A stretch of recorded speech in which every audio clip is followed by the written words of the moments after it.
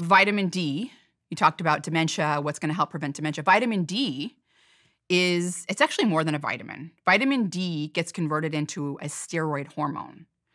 So a steroid hormone, essentially, what it does is it goes into the nucleus of a cell where all your DNA is, and it's activating genes and deactivating them. It's affecting your genome.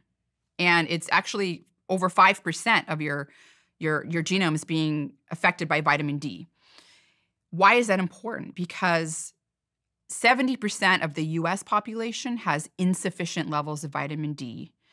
The reason for that is because vitamin D3 is actually made in the skin from UVB radiation from the sun.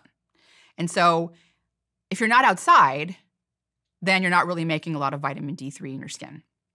And vitamin D3 then gets converted into this steroid hormone that regulates everything, right?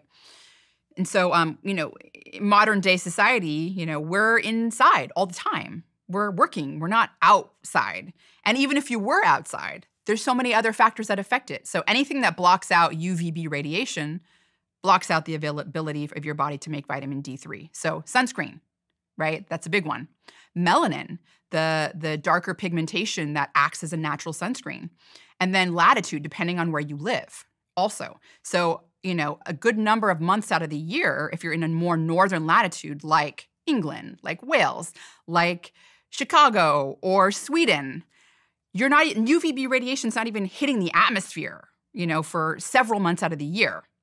Combine that with sunscreen or melanin, and you got like this disaster, right? In fact, there was a study out of the University of Chicago that looked at African Americans and Caucasians and their ability— Black people and white people. Yeah, exactly. Their ability to make vitamin D3 from UVB radiation. From the sun, yeah. And as I mentioned, melanin is a natural sunscreen. And, people that are, either, from African origin or South American or Southeast Asian, right? People that are closer to the equator usually have more melanin. It's an adaptation to prevent you from burning from the UV rays of the sun. Well, this University of Chicago study found that people that are African American had to stay in the sun 6 to 10 times longer than people with fair skin, the Caucasians, to make the same amount of vitamin D3.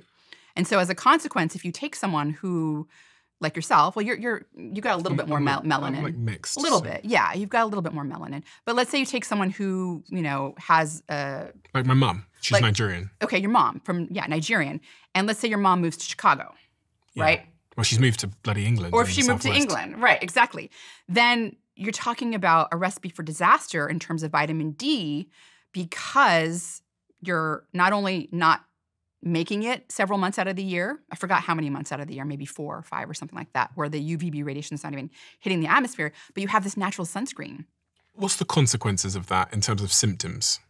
Well, it's not like an acute thing where you kind of just look in the mirror and you're like— But what is the causation then in terms of— Right, yeah. So the reason I say this is because people always think of like, well, I'm not getting enough vitamin C and I have scurvy, and you can look in the mirror and your gums are falling apart, right? It's easy to identify this.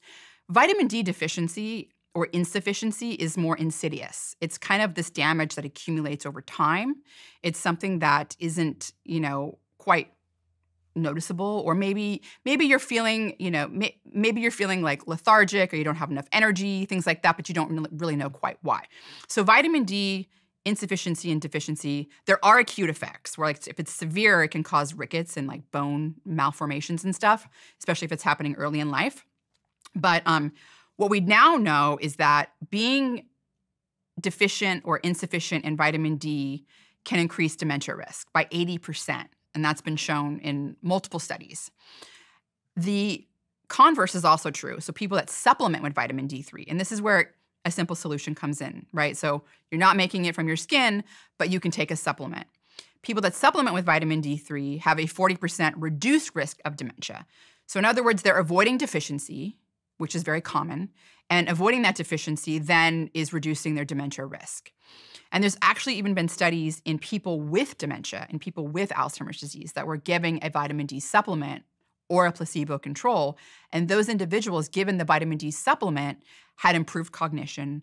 They had lower markers of amyloid plaques. So those were also measured as well. So vitamin D is doing a lot of things. It's regulating 5% of your protein-coding human genome. If I want to increase my probability of getting dementia, then I've got to stay out of the sun. I've got to avoid vitamin D. I've got to drink alcohol, smoke, be sedentary, and I've got to sleep really badly. Yes, and eat a lot of refined sugar. Yeah. Yes, exactly. Okay. Exactly. Now, you might go, well, how much vitamin D, right? I'm talking about deficiency and insufficiency, and you really want to get a blood test to know what your levels are. There have been, 30-plus studies that have looked at vitamin D levels and all-cause mortality. So that would be, again, how, dying from a variety of different diseases, cardiovascular disease, respiratory disease, cancer.